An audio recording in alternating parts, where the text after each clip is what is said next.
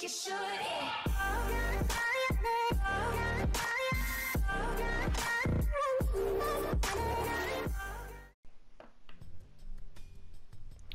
How's it going, everybody? Welcome back to another Boruto episode review. Today we're doing Boruto episode 43, and at first, when I first watched the episode, I was like kind of iffy about it. I didn't know if I liked it. I didn't know if I thought it was just okay or whatever. And overall, it was a above average episode. It was pretty good, about like a 3 out of 5 if anything, but nothing like too spectacular.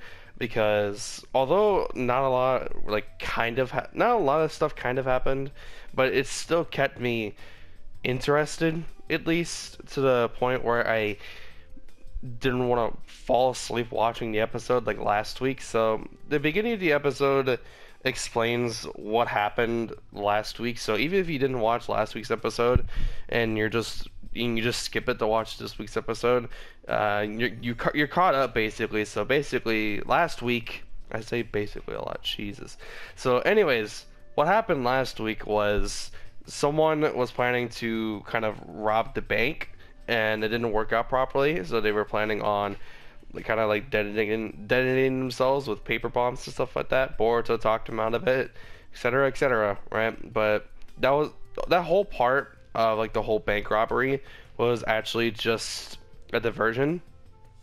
It was just a diversion for the actual robber to go in there and steal some of the jewels, I guess, or really just one jewel, it seems like, in the episode as it shows. So basically there's a vault all the way back in there inside of the bank, and basically it's always below minus 20 degrees, and if it changes even just a tiny bit, the sensors will go off and people will be notified to go there and stop whoever's trying to go in there. So basically someone with ice release Keke Genkai, that they do explain in the episode as well, managed to be able to obviously lower their body temperature, so that way they wouldn't set off the whole sensor stuff like that. And Sarada actually kind of picks up on that, because there's actually like this flower, I guess, that kind of gives her the hint that that's probably a possibility of what happened, but it wasn't like full concrete proof. Stuff like that, they kind of like were like, yeah, it's definitely this, da da da. And yeah, the main bad guy of like this little like mini arc does know how to use ice release Keke Genkai, and part of me is really appreciating it, because we didn't really see too much of ice release, because they're only a member of the Yuki clan, which is all completely destroyed, and I'll get into that. The whole entirety of the Yuki clan was destroyed, besides Haku being the last known member of the Yuki clan, which is known for their ice release Keke Genkai. And as you know, Haku died in the beginning of Naruto Part 1, and the whole entirety of Teen 7's first like high level ranked mission. And now all of a sudden there's this ice release jutsu user, and I don't know. They obviously have to be a part of the Yuki clan, but I just thought that they were all completely destroyed. So anyways, there's like this flower that's like frozen, I guess, and Sarada like messed around with it and was like, yeah, this is definitely ice release, and that's obviously what it was, because like the whole thing is like frozen, I guess, and it's like whatever. So Boruto is like, oh, you know what we should do? We should like not notify anybody, because if we do, they're gonna turn it into a B rank mission, and as Genin, we can only do like D and C rank missions. So let's just keep it to ourselves and do it on our own. And then Sarada obliges, and so does Mitsuki, obviously, because he'll do anything that Boruto wants to do. Sarada actually was actually kind of fun in this episode. She hasn't been annoying like she always has been. Stuff like that. The antagonist in this episode was actually really fun to watch as well. It kind of felt like a part 1, and in the sense, a lot of Boruto has kind of felt like part 1, but like less interesting. But yeah, so they go ahead and they talk to the scientist guy that was in the Boruto movie when they were doing the whole like tuning exams. That guy, I forget what his name is. I'll probably throw an image on the screen if I don't forget, obviously, in post editing. But the scientist guy from the Boruto movie. Like he gets introduced finally in this episode, which obviously is elaborating that we're finally getting to that whole like Boruto movie arc that I've honestly been waiting since like 3 or 4 weeks ago, and it hasn't happened yet. So whatever. So we finally meet that guy. He takes the three genin, Boruto, Sarada, and Mitsuki to this kind of like back alley kind of way in like the black market where he actually goes and like buys some like illegal crap. And I was like, oh, that honestly this place kind of looks neat. It actually looked pretty interesting, and I wanted to see a little bit more, but of course we're never gonna get that, and probably ever. So there's like this like graffiti wall that lets people know that there's a lot of like illegal like purchasing and selling going to be happening, and a lot of vague like wording as well. And so they noticed that, and so Boruto, Sarada, and Mitsuki come up with a plan in order to go to the area where it's actually the gem from the vault is being sold, and then they can stop them because that's like their whole excuse me, their whole thing that they're doing in this episode. Ends up becoming really interesting later on, but of course it's later on, so we're not talking about that right now.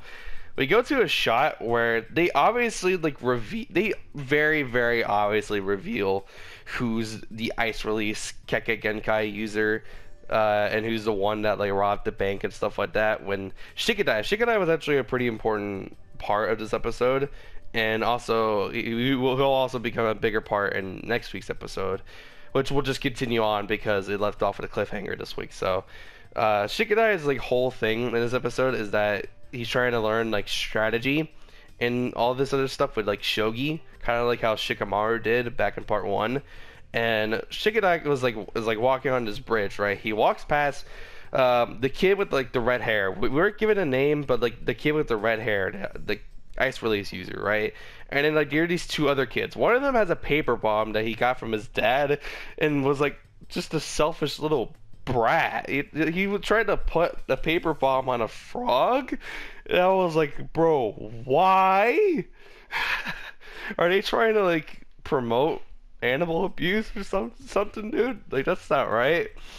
Kind of pissed me off, if anything. So the paper bomb actually detonates inside the kid's hand, and Shikadai actually saves him.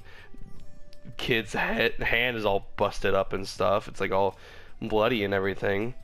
Shikadai goes somewhere else. He's playing shogi by himself, trying to learn strategies rather, and he meets the kid who's the ice release user, the red hair kid. Again, we weren't given a name, so I don't know what his name is. So somehow they both kind of became like friends and stuff, and they decided to like play shogi together, and they ended up playing shogi for like a while. And we hear a lot of stuff that we heard from like Shikamaru and Asuma back in like kind of like part 1, and then kind of like Shippuden as well. It was honestly interesting. It was interesting hearing all that stuff again. So Boruto, Sarada, and Mitsuki meet up with the guy who has the gem. There was a setup happening. The guy who robbed the bank actually used the diversion with a hostage who was like covered in paper bombs.